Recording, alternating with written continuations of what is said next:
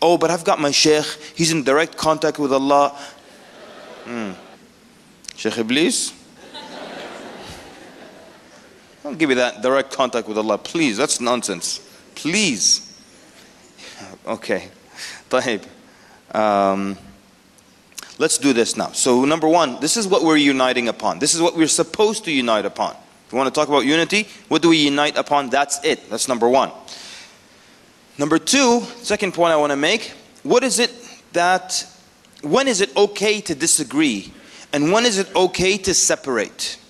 And there's an entire, if I can call it, science known as the ethics of disagreement. When can we disagree? Over what types of issues do we disagree? And we need to learn that, because now we disagree over, let's just say, simple issues. True story that happened in America. Fight broke out in the masjid. Uncles punching each other. Pow, pow.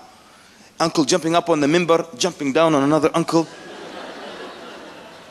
So somebody called the police to break up this fight. Yeah. Now the police, they came to the masjid, and you know, so the entrance is here and the musalla area is far over there. And the police entered, and these people are fighting left and right. It started off for a simple fiqh issue. Now they're fighting, punching each other.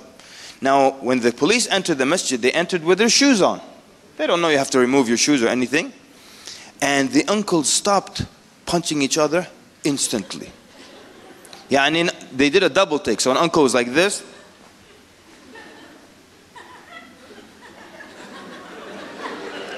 And all of them suddenly stopped fighting and united against the kuffar.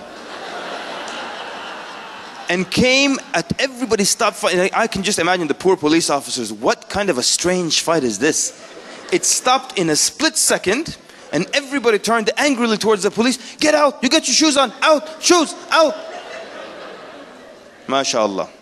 I'll punch this believer in his face, but don't you ever, ever walk in the masjid with your shoes on. That's the real crime. This is okay. Yeah. That's the crime. Wallahi, I'll tell you something. One time, 3 brothers in America, 3 young brothers, they're playing basketball. Then 2 non-Muslims came. They said, can we play with you? They said, okay. So now how are you going to break it up? So there were 3 brothers, and now, no, were they 3? Yeah, there were 3 brothers, and 2 people joined them. Somehow the math is wrong there. Maybe there were 4 brothers.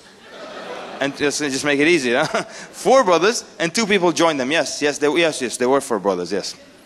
There were 4 brothers, I even know their names, yeah? 4 brothers, 2 people joined them. And the 2 Christians joined them, 2 non-Muslims. So one of them says to one of the Muslim brothers, brother, you join them, so it'll be 3 against 3. Make sense? So that guy said, you want me to assist the kuffar against the Muslimin? And they started fighting until he punched him in his face. MashaAllah, MashaAllah. We don't know how to disagree, people. That's the problem. We don't know when to disagree, when it's appropriate to fight and to disagree. So people fighting in the masjid, but they unite against the shoes.